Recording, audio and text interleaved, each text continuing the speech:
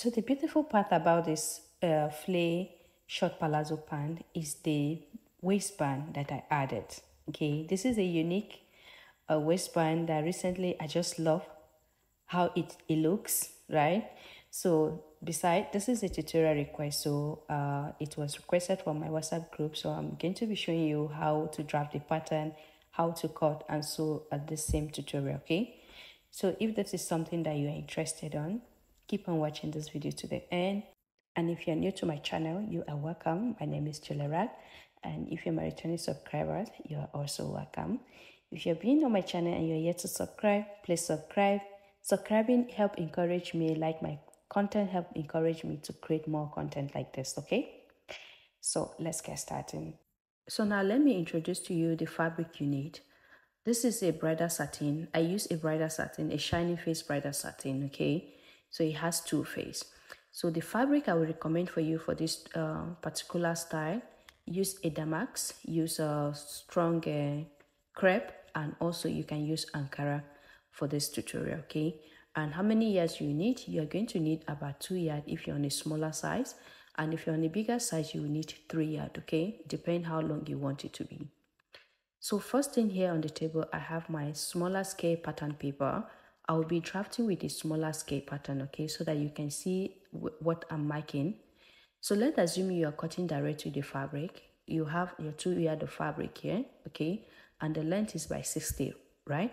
So by that 2 yards, that is 72 inches. You are going to fold it into 2. So when you fold the 72 inches into 2, you are going to have 36 inches. You have 36 inches by 60 inches, okay?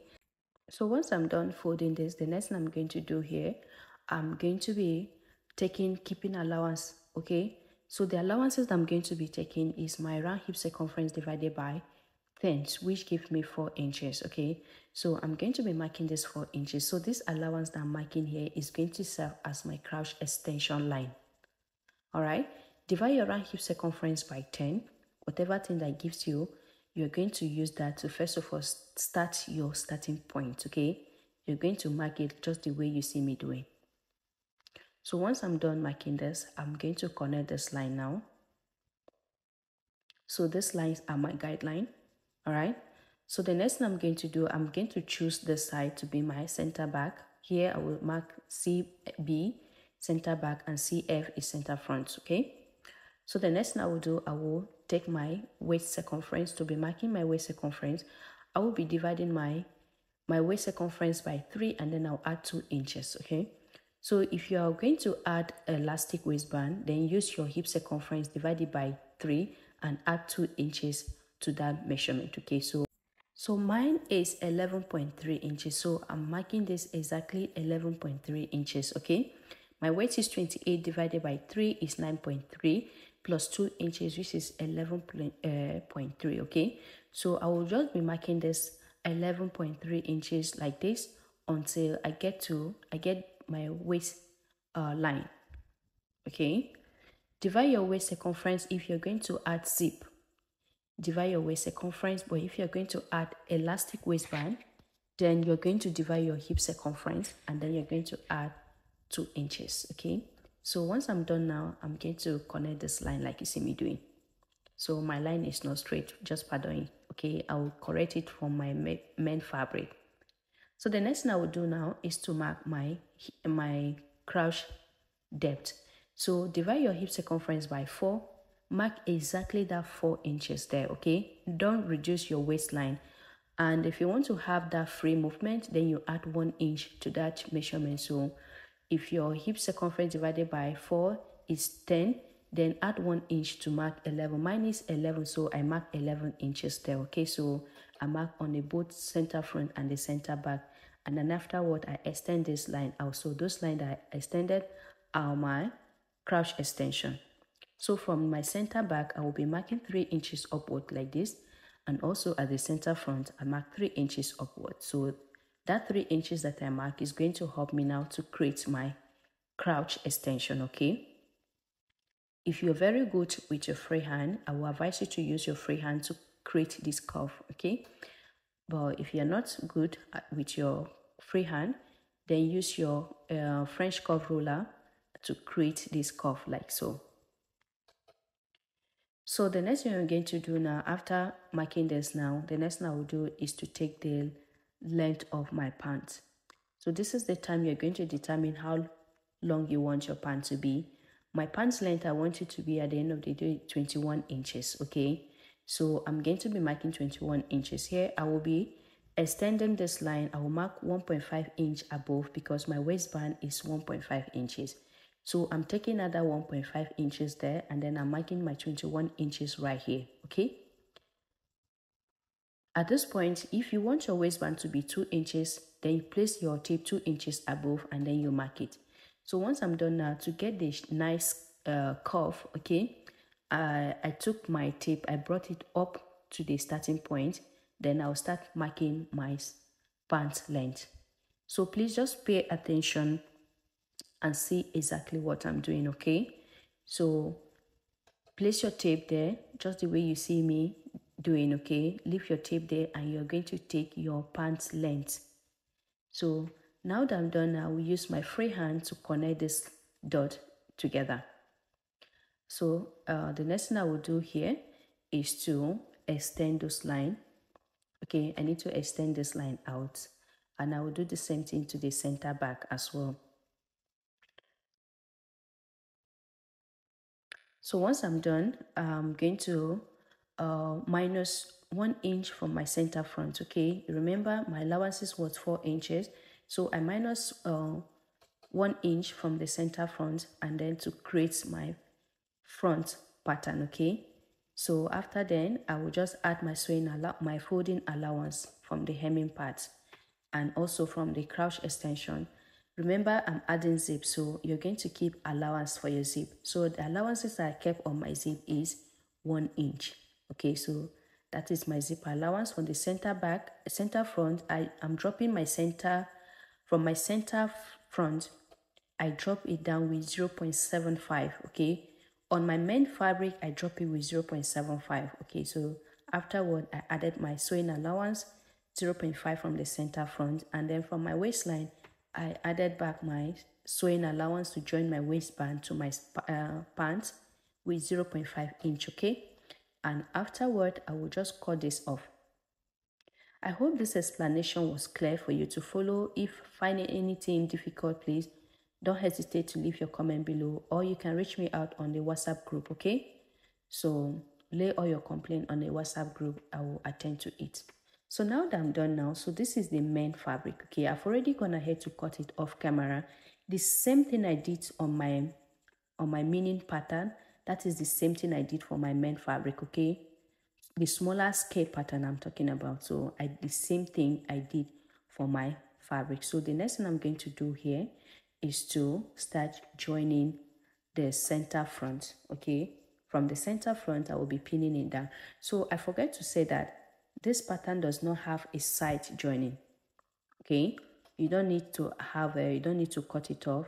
So it doesn't have a side joining. The only place that you need to join is your center back and your center front. All right.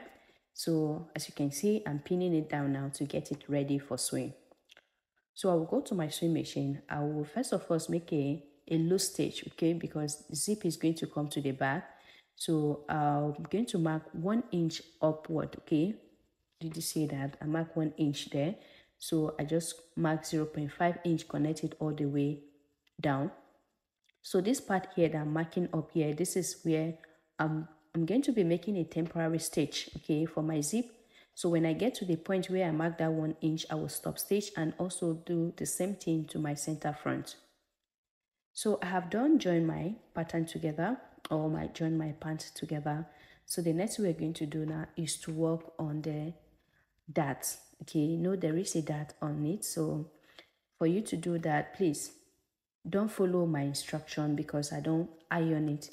I'm using an inverter line, okay? So that is why I did not iron my pattern. So if you're working with that, please make sure you iron so that you can have the line accurate, okay? So for what I did, I marked my bust span measurement because that is where my dart is going to start from, okay? That is where my dart is going to sit. And afterward, from that point where I mark my dart, half of my dart circumference, and then I marked 8 inches downward. Okay, did you see the way my ruler is placed? It's not, is the ruler placed a little bit slantly. Okay, so for you to get accurate line, you need to pin that point where your dart stop, so that you can transfer your dart to the other side of your pattern. Okay, or to the back or to the front. So the same thing I did for the other side here, I'm going to do the same thing here now. I'm going to mark my half of my bust span measurement. Okay, half of my bust span measurement is 3.5. So but I use 4 inches here. So I just mark it there. So the next thing I'm going to do here, I will try to make sure that this line, they are equal. Okay, so you're going to find out how many inches between the side to where that stop. So first of all, mark the 8 inches right there, and then from that point you're going to place your tape like that to find out where. So for the other side, mine is 7 inches, so the distance between the side to where my dart stop is 7 inches. So that is what I just did. Okay, and afterward I will just connect it like that. So this is the part where my dart is going to be placed. Let me know on the comment section if you don't understand. You can rewatch it if you don't understand what I did here. Okay, so the next thing I'm going to do now is to transfer this dart to the other side by pinning it. Okay, you need to pin it like that. So once if you don't pin like this, then you're going to turn it. It's going to be easy for you to transfer. Before you turn it, make sure you notch this part. Okay, notch from the waistline, notch it, so that when you switch to the other side, you know exactly where you're going to connect your dart to.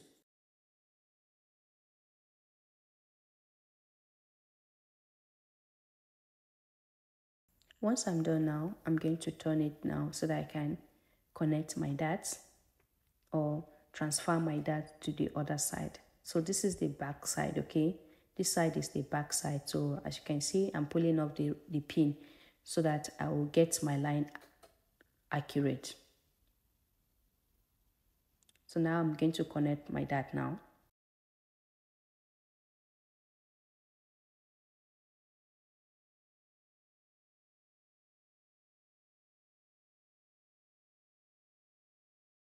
So once I'm done, I'm going to take out the pins so that I can be able to work with this proper. So the width of my dart is going to be 1 inch in total. So I'll be marking 0.5 inch on both sides. Okay, I'm going to mark 0.5 inch on both sides, and then I will connect.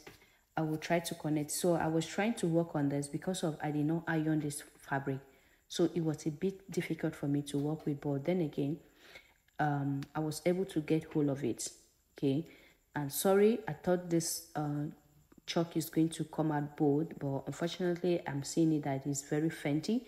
But I hope you understand exactly what I'm doing here. Okay, so now that I'm done connecting this dart like this, I will just pick it up like this. Okay, and then I'll pin it. So when I get back to my sewing machine, it's going to be easy for me to stitch it. So you're going to follow the part where you draw out those lines. Okay, follow this part like that, and then you're going to pin it. So that is exactly what I'm doing here.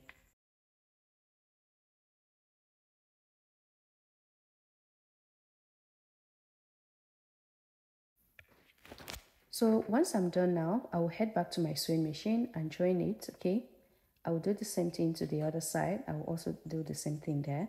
So I have done join my dart. So the next thing I will be working with now is to join my inseam together. Okay, so I'll be joining my front and the back inseam together. By doing this, I'm going to match the front and the back together like so, right side facing the right side. Okay, and then I will pin this. So I will pin that. Once I'm done, I will be heading back to my sewing machine again to join that part. I hope you are getting what I'm doing. So now I will go and join it. So I have done join this. So my weaving machine got spoiled, so I can't fix it at the moment. So that is why you see I'm having a rough stitching inside. Okay, please pardon that side. So the major thing is for you to understand how to make this pant. Okay, so the next thing now I'll be working with my waistband. So I have 2 pieces of fabric here. Okay, so I divide it into two so that I can have my fabric was not enough, so I have to manage the pieces to get at my band. Okay, so if you have enough fabric, you can just fold it once and then fix your band. But because I don't have, that is why I have to join two pieces together to create my band. Okay, and the length of this band is your personal choice. Okay, so like mine is about 72 inches, about 2 yards. So the next thing I will do first, before I will join my waistband, is to fix my zip first. Okay, the first thing you need to do for this tutorial or for this pant, fix your zip first before you fix the waistband. So if you don't know how to fix a zip to a garment, I will be leaving a link on my description box for you to go and watch how to fix zip, because I made a tutorial for that.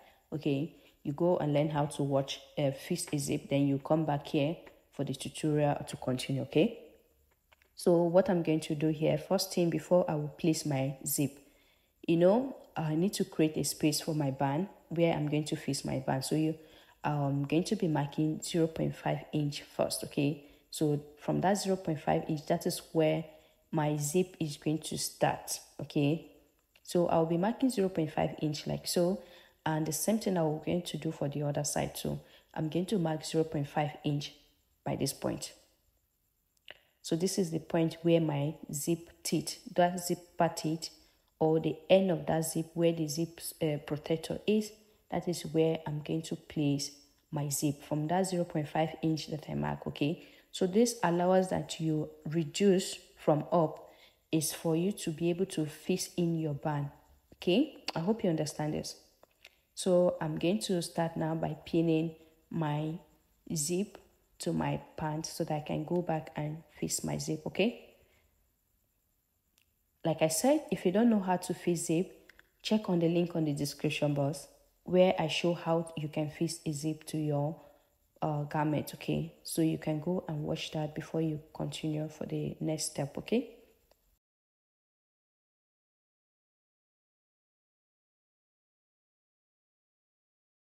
so I'm going to do the same thing to this side. You have to pin it down so that you can be able to stitch it. Okay, you need to pin it so to allow you to fix your zip proper. So when you don't fix your zip, this is how it's going to look like. Okay, so it's going to look like this. So I will be heading back to my sewing machine now so that I can fix my zip, and then once I'm done that, I will be back for you to see how it looks like. So when I'm stitching, I will be stitching very close to the teeth of the zip. Okay, in that way you're going to have your zip looking very nice and clean. So when you look at it, you think it's an invisible zip. It's not invisible zip. It's just how close you're going to stitch it. Okay, and also I have gone ahead to hem the lower part. So I have fold in the lower part and then stop stitch it. So the next thing I will do now is to fix in my waistband.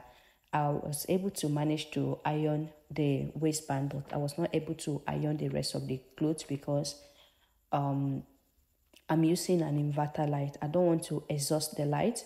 If I exhaust all the light, I may not be able to finish the tutorial. So I just manage with the band. So what I'm doing here, find the midpoint of the band and you're going to notch it. Okay, so you get your short knicker or your pants, then find the midpoint from the center front. From the center front, I'm going to place my band where I make that notches. Okay, I'm going to place it the right side facing the right side from the center front. I'm starting this pin from my center front. Okay, so find the midpoint of your band and then notch it.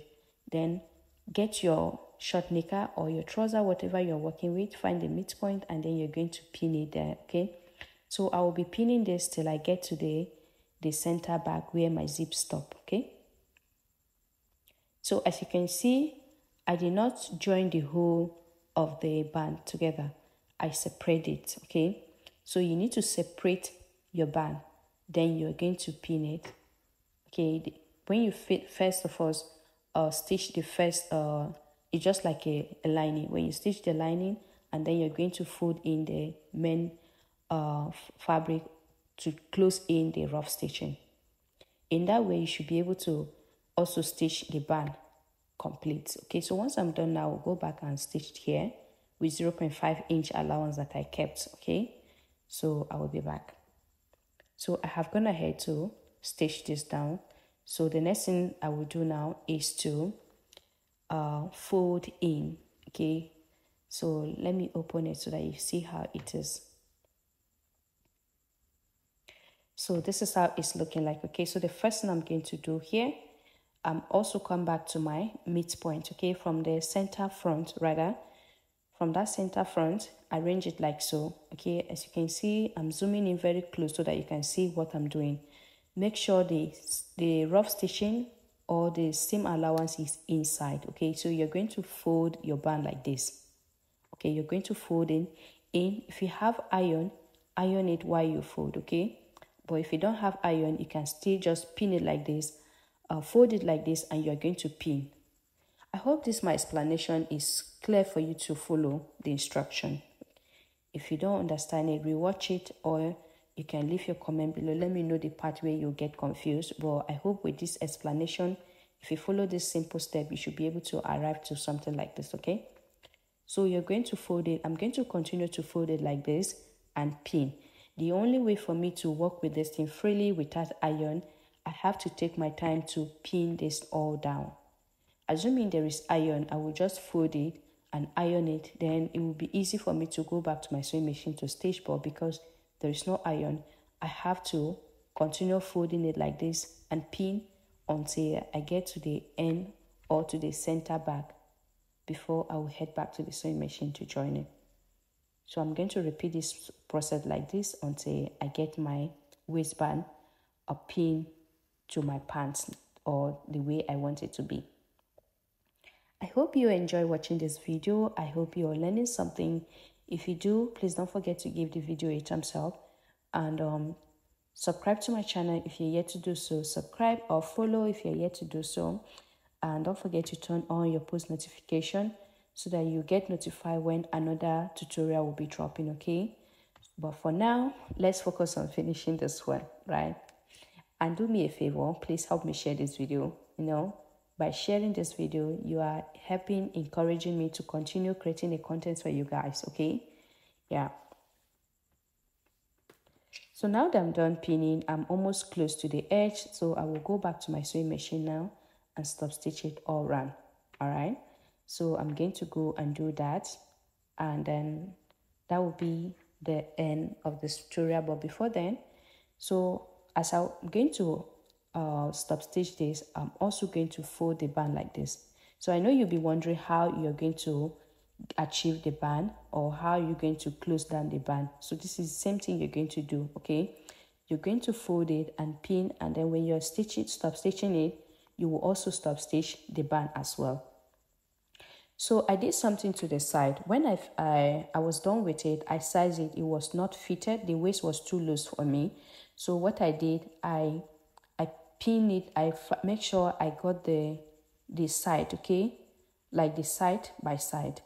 So what I did, I marked 6 inches, or yeah, it was 7 inches. I marked 7 inches below, and then I hold in by the side, like with 0.5 inch. So the length I use is just like adding extra dart to the side. Okay, so the width I took was 0.5 inch. That is 1 inch dart intake that I took from the side. And that is why you see that everything looks so nice and fitted, right? So that is what I did. So other than that, there is nothing else I did. So that is the final result. I hope you learned something from this channel. I hope you enjoy watching this video. If you do, please don't forget to give the video a thumbs up and help me share this video.